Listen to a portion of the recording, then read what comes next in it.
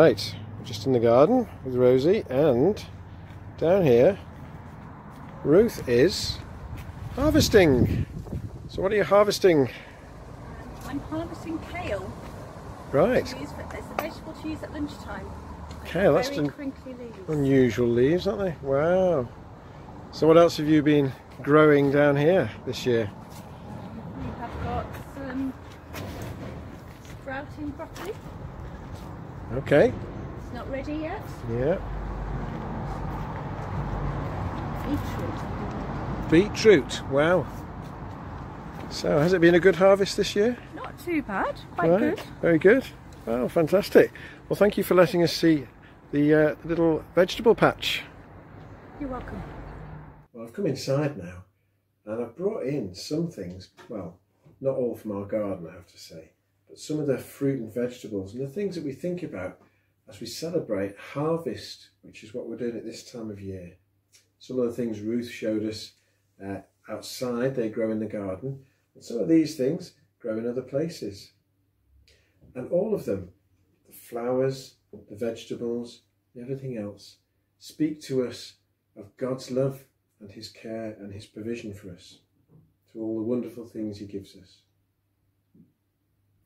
And I was thinking, I wonder perhaps if some of these could actually speak, what would they say?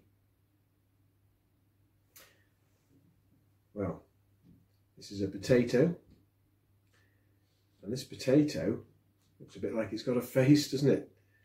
Because these are called eyes.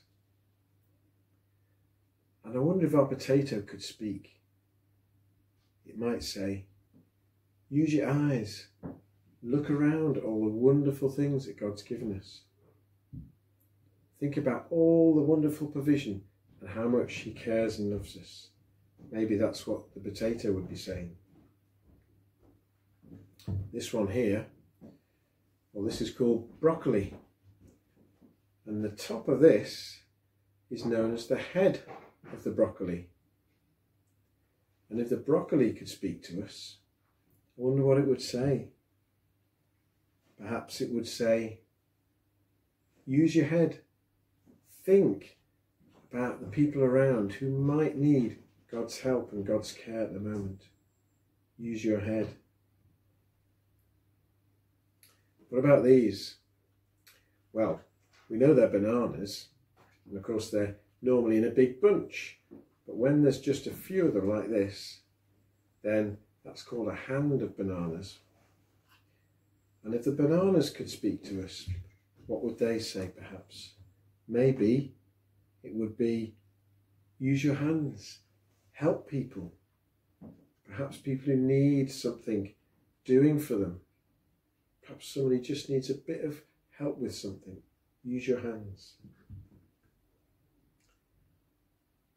Finally, this is a cabbage.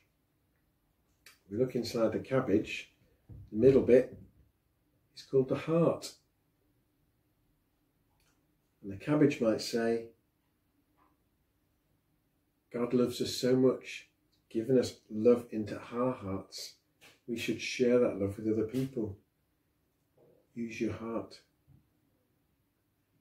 So at this harvest time, as we celebrate all these wonderful things, perhaps think about what they say to us about God and what they might make us think about, using our eyes to see all the beauty around us and all the things God's given, using our heads to think about those who might need our help. Perhaps we might help them by using our hands, but most importantly, we should love them from our hearts, sharing the love that God has given us. I'm going to say a prayer now. If you'd like to join in with the Amen at the end, then please do. Thank you, God, for all these wonderful things that you give us. We thank you that you love us so much and provide for us. And we pray that you'd help us share your love with those around us. Amen. Well, I hope you have had a great harvest or are going to have a great harvest. And I'll see you again soon. Bye-bye.